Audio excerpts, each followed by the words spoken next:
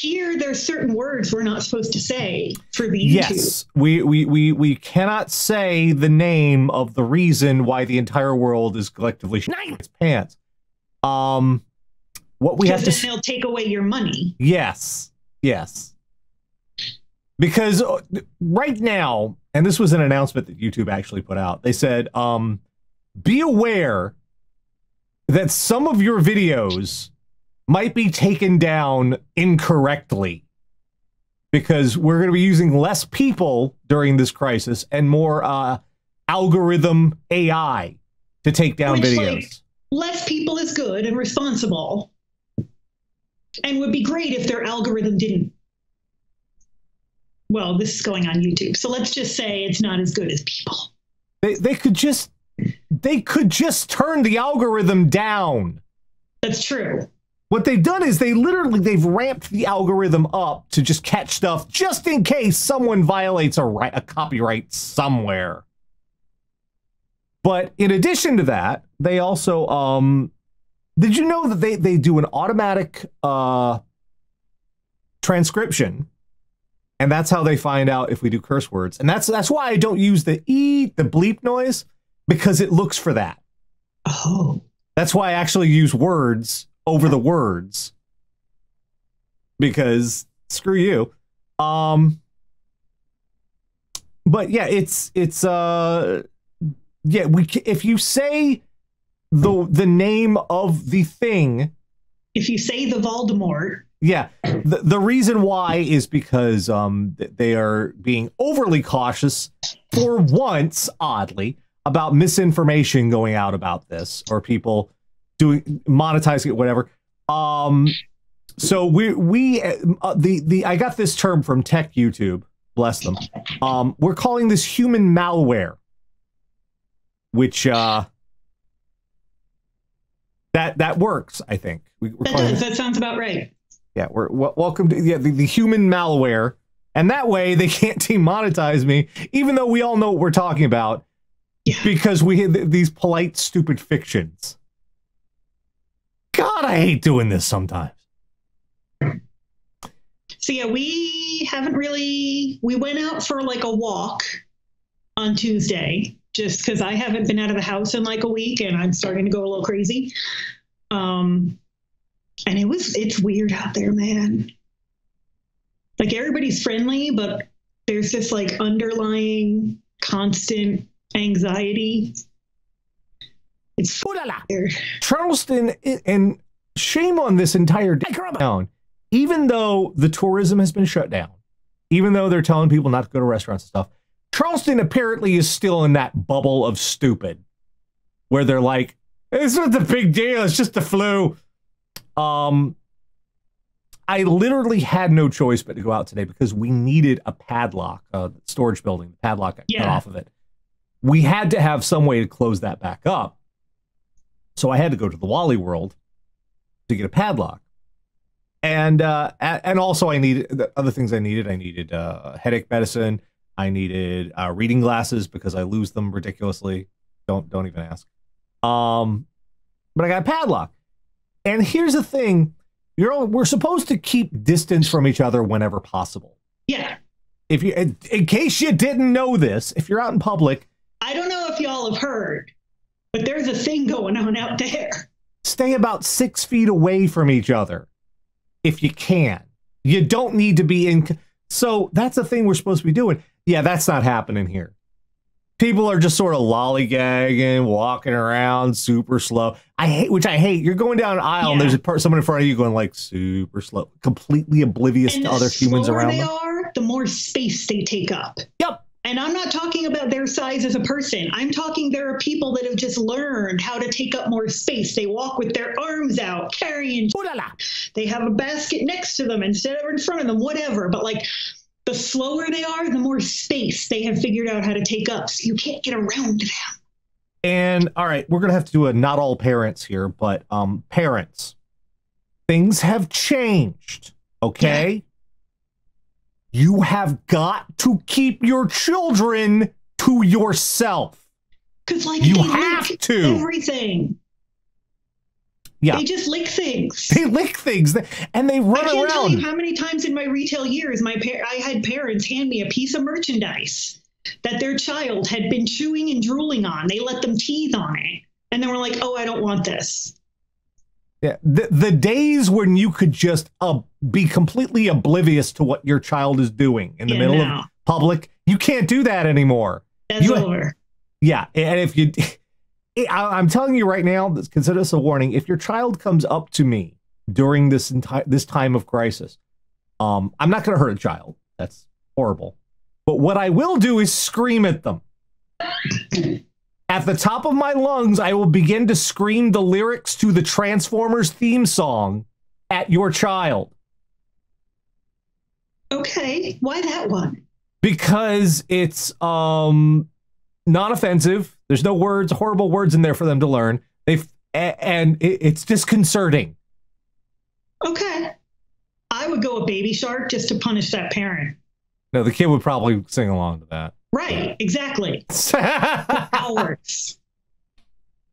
For hours, that kid will be singing that shit. The game has changed, everybody. Please, just look after your kids, please. For their sake, too, because God only knows what they're going to get from some stranger and bring back to you. So you're screwed. You know who I have seen is really enjoying our period of dystopia is the dogs. Oh, God, yes. I don't know about Loki, but like Denver is a very dog-friendly city. Everybody here has a dog. We're the weird people who have cats. So like, everybody in my development has dogs, and those dogs are getting like 4 walks a day. They're so happy. When we went out to walk around, we saw like 20 just happy, ebullient dogs. Like, this is the best week ever. The dogs are psyched. Our cats are sick. Like, even Simba's sick of me. I've seen they're that just like, God, are you guys gonna like go somewhere? You're not. Could you? You're actually not the first person to notice that. Other people are noticing that their cats are getting sick of them. And like, they usually don't like it when we go out. They get very upset, but I think they're starting to appreciate it because now they're just like, God, you're still here. Oh my God. Go do things. Get out of my... Like, usually all 3 of them follow me everywhere I go. I went downstairs for like 2 hours. None of the cats came. They were like, God, she's gone. Oh, sorry, cats. It's going to be a while. So, of course, we know what this week is going to be filled with. Ugh. Sadly enough. Yeah. Let's get it underway. Let's all right, here we go. And we go. Each week, Catherine, Radio Dead Air audience, go out on the worldwide interwebs, find all sorts of horrible stuff. Bring it back here for a little segment we like to call What the Fuck is Wrong with You? And we're gonna start off this week with I'm not this has actually happened a few weeks ago. That's what this story is dated February 3rd. I am not a superstitious man. In fact, I don't believe in anything that, all that none of that stuff. However, this is fucking with me. This is straight up fucking with me.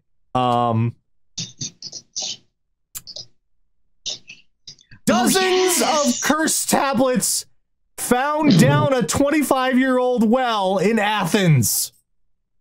Put them back. Thwarted by a new law from placing their hexes in the tombs of the untimely dead, Athenians sought a new avenue to the underworld gods. 30 lead tablets engraved with curses have been found at the bottom of a 2,500-year-old well in ancient Athens.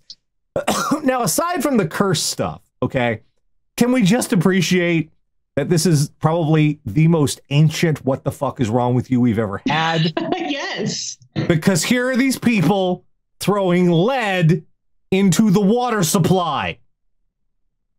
Explains a whole fucking lot.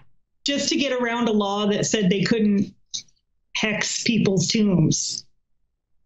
So, Just to say a final fuck you. These curses were ritual texts usually scratched on small lead objects. The person that ordered a curse is never mentioned by name, only the recipient, observes Dr. Jutta Strozek, director of the Keramikos excavation on behalf of the German Archaeological Institute in Athens. Before the discovery of the 30 specimens in the well, dozens of curses from the classical period have been found mainly in tombs of dead people. Okay. This is why no one likes archaeologists. All right. Yeah. I thought nobody liked ethical philosophy professors. No, this is why no one likes archaeologists, because what do? They're barging into tombs that are cursed. Don't do that. They're ransacking relics of the Lord. Don't do that either. Indiana, let it go. You know what the fuck? The fucking nobody likes it. Put them back. Just throw them Jesus back. Christ, put them back. What have you done? Put them the fuck back. You fucking idiots. Oh, look, these cursed objects. I'm going to juggle these and I'm going to rub them on my balls. No, put them the fuck back. You fucking assholes. Yeah. I maintain, though, that all this shit started when we turned on the Large Hadron Collider. That's true. You know what? You're not entirely... It did happen. 2 fucking weeks after we turned that motherfucker on, financial crash. And it's just been a slow snowball downhill since then. Yep. The birds tried to stop that motherfucker. They threw bread in a fan that shut the whole thing down. Like the universe tried to tell us. We didn't listen because we're cocky motherfuckers. Now we broke the universe. So in this time of horror, would you like a feel-good story, or perhaps I should say a schadenfreude feel-good story? Sure. Any kind of feel-good we can get. Because it turns out the drunk elephants in China were a hoax. Nah. I know, right? And I appreciate you folks sending me that story, but I actually have to follow up on that stuff, and that wasn't so. Yeah, badly. Which is a bummer. We've had a problem lately with hoarding, and gouging, where people with a lot of different things. Surgical mask. I heard about this on This American Life. One of the people on there, the only way to get a surgical mask to take care of their mom, where they were talking with a CVS employee who had stockpiled them and were selling the mask at $10 a pop. Jesus. They're $1 masks, selling them at $10 a pop. People have been hoarding stuff like hand sanitizer, all of these things, and gouging at the prices. Now, I want to point out the hand sanitizer, the Lysol, especially the rubbing alcohol, is vital for people who require intravenous medication. Yep. And some diabetics, like, you need that shit. So yeah, we've had this hoarding going on. Well, one person, and this warms the cockles. You may have heard about this dude. Oh yes, makes me so happy. U.S. man who stockpiled hand sanitizer probed for price gouging. What this dude did, and I want to show you, oh God, fuck you, New York Times. What kills me is he thought letting the New York Times publish his name and picture was going to work out for him. He thought he had a sympathetic tale to tell. Yeah, here we go. Look at the credulous New York fucking Times that published this story. Here it is. He has 17,700 bottles of hand sanitizer and nowhere to sell them. Oh, no. Oh, no. Look at sad man. I can't sell my stuff because Amazon won't let me. Print his name and picture. He thought he was the sympathetic figure. Look at the t-shirt. His t-shirt reads "Family Man, Family Business." Yeah, you know what else is a family business? The mob. So this dude did a profile in the New York Times, which they did the world's smallest violin. They gave him the full Nazi treatment, which was, I don't even know how he thought this was a good idea. Which, by the full Nazi treatment, I mean they powdered his ass and wiped his tears, which is what they do with Nazis. But Matt Colvin from Chattanooga in Tennessee told the New York Times he had faced, quote, a huge amount of whiplash. Online platforms that crack down on sellers listing the related, I have to bleep that, items at inflated prices. Mr. Colvin later said he would donate his goods, but on the same day, the Tennessee Attorney General opened an investigation. Now, this is the best part. People who had seen the story looked at photos of his storage building and cross-referenced it with his location in Tennessee, and Google maps the location of his exact storage unit. And then I forget who it was. It was some local authority, but they facilitated the donation. Which means they went into the storage, they broke that bastard open, and they took his freaking hand sanitizer. And they took that shit. But they called it facilitating his donation, which I appreciated. Now, before you guys start going along with the New York Times and weeping tears for this man, understand he was selling bottles of hand sanitizer on Amazon for $70 a piece. Fuck this guy. Fuck him. With a rusty screwdriver. So yeah, price gouging, the act of reselling an item in high demand with a grossly excessive price markup, is prohibited in the state of Tennessee if the governor has declared a state of emergency. If found guilty, the person can be fined up to $1,000, which doesn't sound a whole lot, but also the entire world knows your name and face, and they know you're a scumbag. And apparently, once his name got published, people in the local area say, like, he's known for, his family is known for this down there. Like, this is not the first time they've pulled shit like this. You know, what? Trash. Just, if you have the, what always blows my mind, if you have the wherewithal and the resources to invest in doing shit like this, you could do legitimate crap and make money. Like, you had the money to buy 17,000 bottles of hand sanitizer. Do you know what else you could have done with that money? You could have fucking helped some people. All right, let's put aside this entire emergency altogether. If you have access to that sort of resources, you could have a legitimate, profitable business going on without having to price gouge anybody. Yeah. But no, you actively chose to do this shit. You chose to be a garbage person. This was not a requirement. This was not like, I have to feed my family. You were feeding them, motherfucker. You are not Jean Valjean. No. Christ almighty. The tiger does not come at night.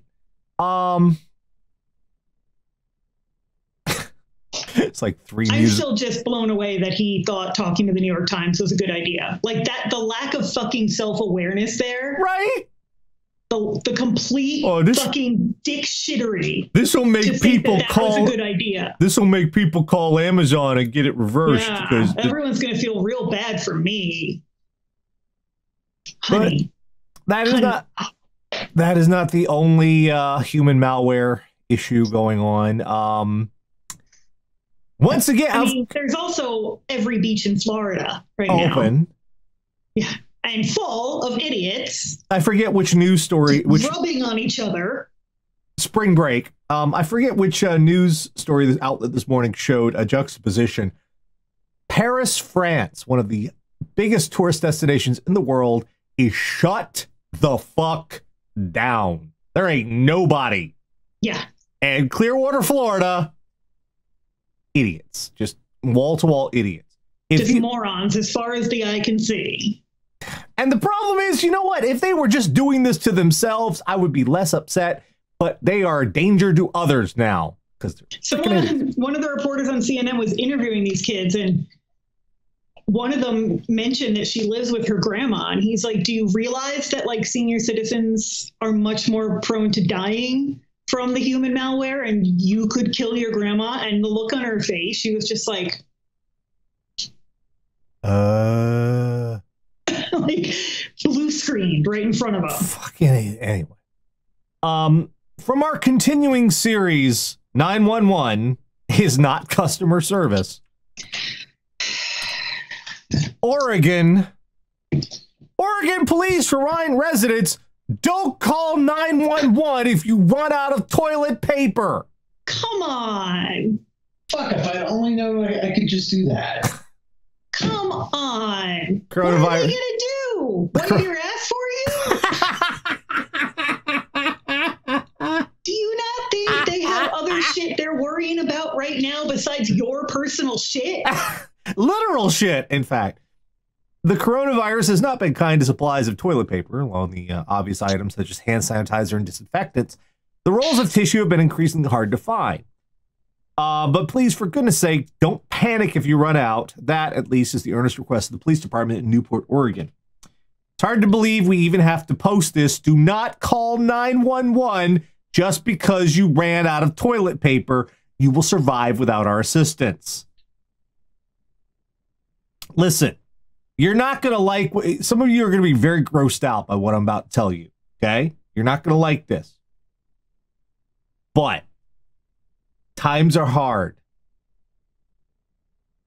You can use a washcloth. You can wash the washcloth if it's an emergency. It's terrible.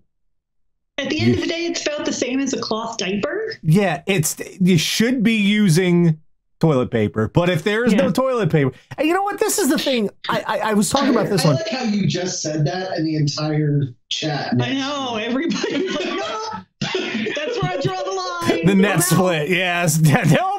Nope. I was in with the balloon fetishes and the naked people and the dude who shit all over in elementary school, but this is where I draw the line. Maxine in the channel also has a great idea. Just hop in the fucking shower.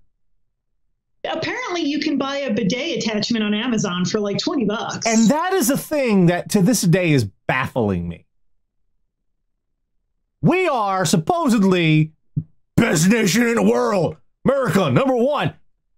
Not a bidet in sight. Yeah. Well, of course they are here, but they're not exactly standard issue. What is it about us that we're too good for ass washers? I mean, that might make you gay. There's a whole subsection of the internet of dudes who don't wipe their own ass because they think touching your own ass makes you gay. And I wish I was making that up, and I'm not. That's a thing in our fucking society. Well, that's not to say we could also just learn how to use the 3 seashells. People have been making that joke, and they've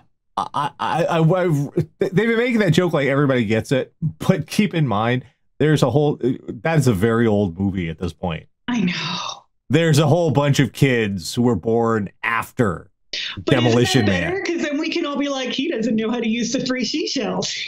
We can be like the people in the movie now. Yeah, they're just gonna be like, okay, boomer. But whatever. For real. Never let it be said that the normal shit is not still going on. Although another before we get to the next story, I want to pause and say this. Everybody been checking your email the past week or so. Are you sick to death of everyone you have every store, every list, everything you've even looked at for a second, sending you an update on how they're dealing with the goddamn human malware? See, I'm just really glad my mortgage company told me what they were doing. The mortgage company! Every company you've forgotten you gave your email address to is reminding you now to unsubscribe. I think that's handy. It was like this when we had the privacy thing in Europe took off, and you hear now they're doing it again. Look, Best Buy, I don't give a shit.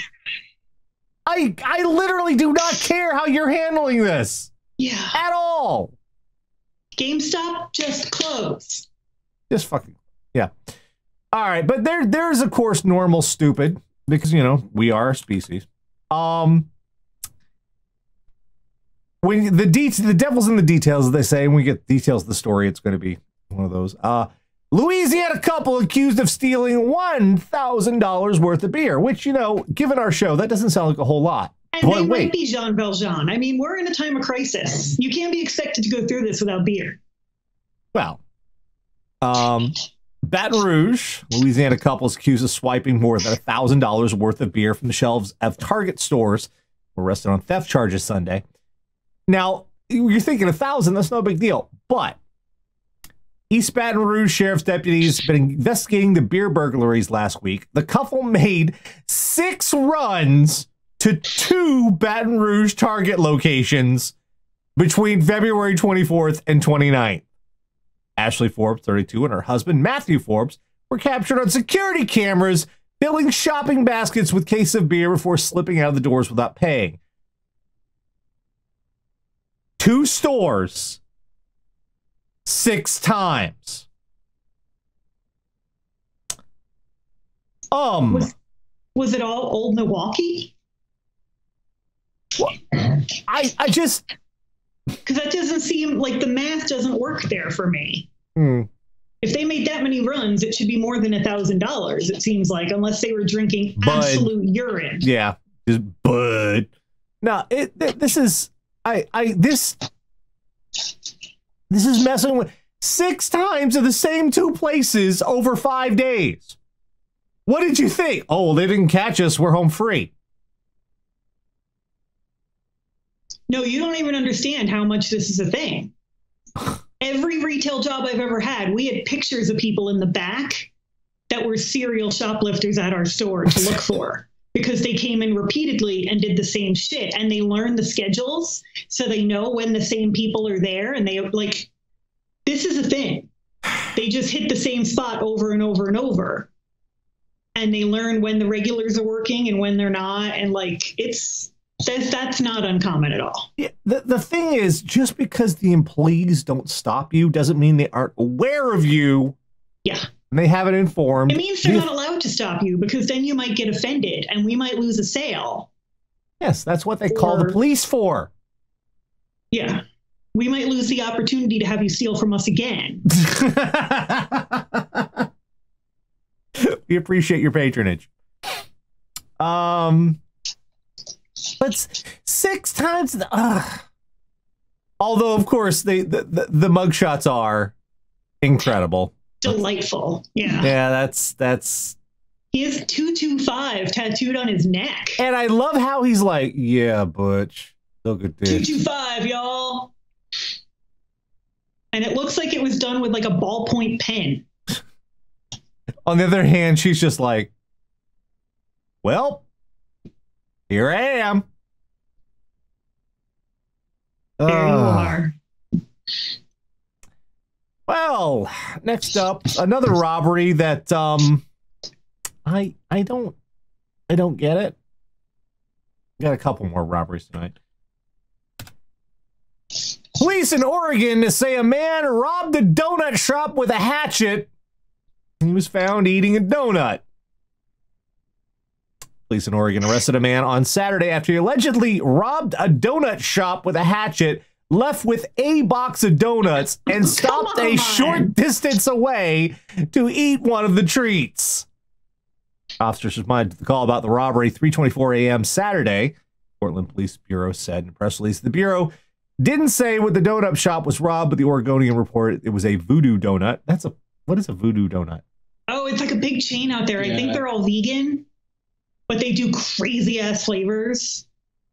It's like total hipster donuts. Hipster donuts. While officers were responding to what originally called a disturbance with an axe, the suspect, identified as Christopher L. James, left the donut shop on foot. Officers found James about a block away, eating a donut and holding a pink box from the donut shop. James ran and was captured 2 blocks from where police found him. Voodoo Donut spokesman said the company is cooperating with authorities, providing surveillance footage. Look. Was this worth it? For donuts. You're going to grab a hatchet? You're waving some people for some donuts? You're waving a fucking axe at people, which I'm pretty sure you shoplifted that axe. Let's be honest. You're waving an axe at people. And you steal donuts. But then your lazy butt can't run further than a block. Yeah. Those must be some good fucking donuts. Tara, I ask you, where is the work ethic? Right? At least empty the register. Right, just for a box of donuts. Just for the fucking dignity of it. You did this for a box of donuts. And I gotta point this out. Even if you don't actually hurt someone with a weapon, it's still assault. Yeah. And your lawyers can clarify it. To my understanding, the brandishing of the weapon is the assault. The battery is when they hit you with it. But I hope those donuts were fucking worth it, because you're not going to have any for a very long time. Article says, dude, do not wave an axe at people.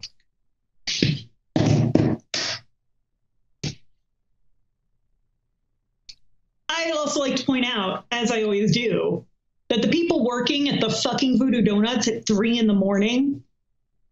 do not need your shit. They do not need this shit. They don't need to be threatened with a hatchet. No. Because you have the munchies. No. And I love when the cops got there, he's, oh shit, I should have kept running. So he did have the wherewithal to run, just lazy bastard. Kids these days. Goddamn kids these days. And finally this week, one more robbery. Well, not subtle. Not fuck. Ocean's 11, this is not. Men jailed after sledgehammer break-in at Curry's PC World in Ashford. Look at that! Whoa! 2 members of a gang who smashed through the wall of a computer shop in Ashford using sledgehammers have been jailed. They apparently also slit someone's throat in front of that door. What the fuck? No. It's probably paint. It looks like arterial spray. The group smashed through the wall of the Gallagher Way store with sledgehammers, sounding the burglar alarm and leaving bricks and insulation scattered at the scene. Police responded to attended after the alarms were activated and interrupted the break-in before recovering up to 40 laptops that the gang were attempting to steal. Officers later stopped 2 cars that had been seen leaving the area, arrested Ian Mahai and Vervelis Stancy. Look at these guys. Yeah. Actually, one of them's got like the Zachary Quinto hair going on there. Kind of, yeah. The other one's just got the sad hair going on. Yeah, it's kind of sad. Very frosted, though. Got the frosting. Brassy. Investigating officer, Detective Constable Andrew Palmer said the quick actions officers prevented the loss of a large amount of expensive equipment. Also, the fact they were carrying sledgehammers might have slowed them down. Look, you cannot, in broad daylight, smash a fucking hole in a fucking wall stealthily. I'm not even sure you can do that at night. It's Europe. There's cameras everywhere. Yeah, they have no concern about just good God almighty. Did this place not have a window you could just throw a rock through? I mean, there's a door. There's a door right there. There's a fuck. Did they think, well, if we go through the door, we'll set off the alarm. If we go through the wall, nobody will know. Who's gonna notice? They had sledgehammers. They could have gone through that door in seconds. But no, they took the time to Wile E. Coyote their fucking way. Jesus Christ. Like, they have the work ethic. They're just fucking idiots. Yeah, I mean, they're willing to do that. They're willing to get the sweat of their brow. Just beneath the brow, there's not a whole lot going on. Nothing going on under there now. Yeah. Maybe that's what the laptops were for. They were going to, like, homeschool themselves. Yeah, people are saying the thinking was probably the alarm is on the door, not the wall near the door. Do you know what the most disappointing thing about it is? What? Neither of them did this dressed up like Kool-Aid Man.